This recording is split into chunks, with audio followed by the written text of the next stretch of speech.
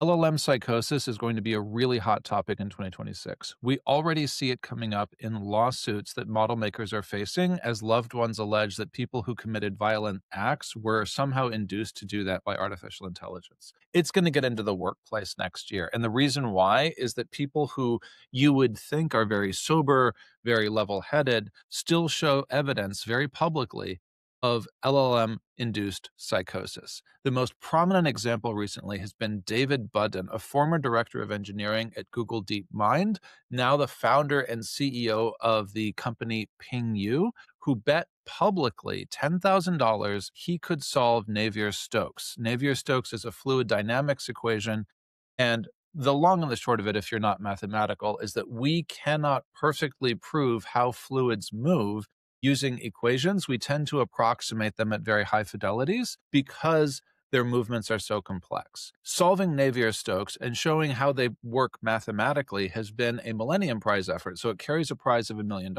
David absolutely went out and published a bunch of ChatGPT 5.2 Pro driven equations and what he called a lean proof over the weekend of December 20th, and then claimed that by December 1st, he would publish a full proof of Navier-Stokes. Now, mathematicians looked at this, people much smarter than me looked at this, and everyone is convinced, looking at his initial work and his lean proof, that David has been suffering from LLM-induced psychosis and is perhaps the most prominent recent example of that issue. But I got to tell you, he's not the only one. I have seen symptoms of this in people that I know over the course of 2025, and it's going to become more and more concerning in the workplace because you're going to need to know that the human that is making the decisions, while they may engage with AI, has not had their brain hijacked by AI. In this case, David's brain seems to be convinced by ChatGPT that he's close to solving Navier-Stokes when some of our most prominent mathematicians, namely Terence Tao, are not even convinced it's solvable.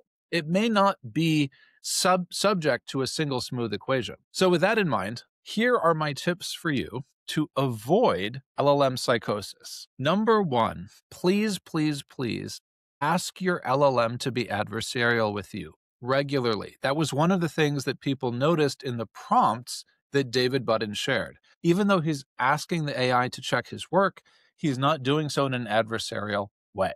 In fact, he's doing so in a confirmatory way. That is a classic symptom of LLM psychosis. When you want the AI to agree with you, you tell it to check your work, but you don't really want it to check your work. You want it to tell you what you want to hear. In this case, he wants to hear that Navier-Stokes has been solved, and so he wants the LLM to show that that's the case. Number two, do not assume that just because you have an LLM in your pocket or on your laptop, you are suddenly a budding, cutting-edge scientist or mathematician who can do things that the brightest minds on the planet have not been able to do ever. I know we talk about how smart these systems are, but you still need to be a very smart person with deep domain experience to validate and check scientific hypotheses, mathematical theorems, etc. And that actually goes for the rest of work too. If you get told by ChatGPT that there's a better way to invent and install solar panels, if you don't have the domain expertise in solar, you cannot know it's correct. And ChatGPT telling you it's correct isn't worth a whole lot. And so one of the things that we need to start seeing more of is an awareness that even though we can expand our spans dramatically with AI, our domain expertise matters more and more and more because we are going to be the ones that need to check these things for sanity. We are going to need to be the ones that say this actually works in the real world or it does not. And increasingly, not just with David Budden, with many others I've met, I can count probably a dozen that I know of, I see instances where people are perhaps not in full LLM-induced psychosis, there's no danger to loved ones, anything like that, but they are not able to distinguish between their own expertise and ChatGPT's expertise, and they have an inflated sense of what they are capable of that is not correct. Yes, you can do a lot more work with an AI, but it comes from your own expertise and your own ability to actually get work done and know what good looks like. And this is why I keep emphasizing that engineers are not out of jobs. You can get LLMs to write lots and lots of terrible code. That's cheap and easy. It is very hard to get LLMs to write code in modules that pass evals within a structure that works at a scaled production system. That takes engineering.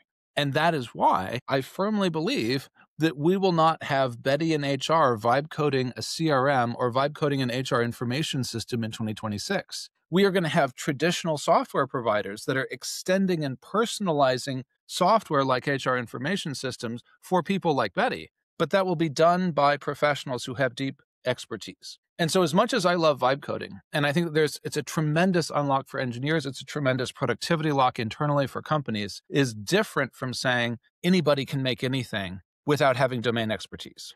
That's just not true. You need the domain expertise to actually be able to successfully accomplish meaningful work. So that's the other one that I want to call out. The third thing that I would call out, so like we talked about the fact that you need to ask for disconfirming information, ask your AI to get adversarial with you. We talked about the fact that you need to not overstate your own domain expertise. The third thing that I want to call out is you need to submit to a jury of your peers. If your peers as a whole in your domain think you are out to lunch and think you are incorrect, a symptom of psychosis is to say, no, me and AI are right. Y'all are wrong. Y'all are the ones that don't have this figured out. The AI and I have it figured out.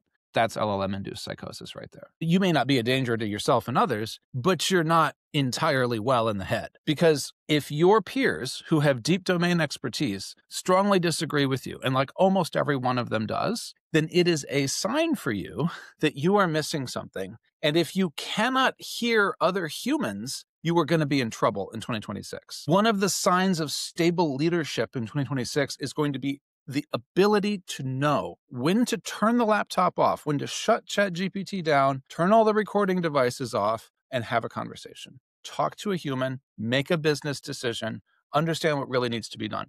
Stable leaders are going to be able to do that, and people who are unstable are going to need AI with them all the time in order to make any kind of decision like that.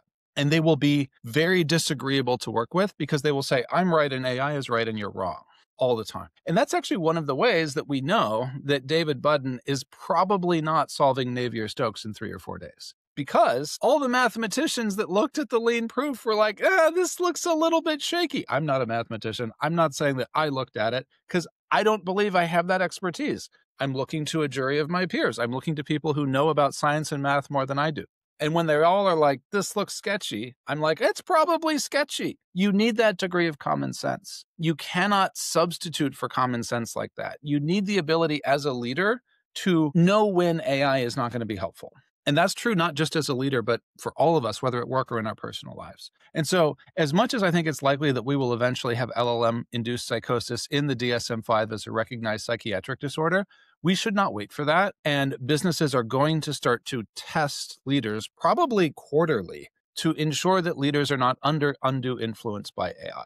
Because if you are, you're risking your whole business and it's just not safe. We are not at a point where it is a safe or good thing for a human to be unduly influenced by AI as they make business decisions. And increasingly, I see that LLM-induced psychosis is not limited to people who are on the edges of society. People who, like David Budden, our CEOs, our founders, prominent leaders, can still fall victim to this idea that them plus the AI equals some sort of incredibly intelligent being that beats everybody else.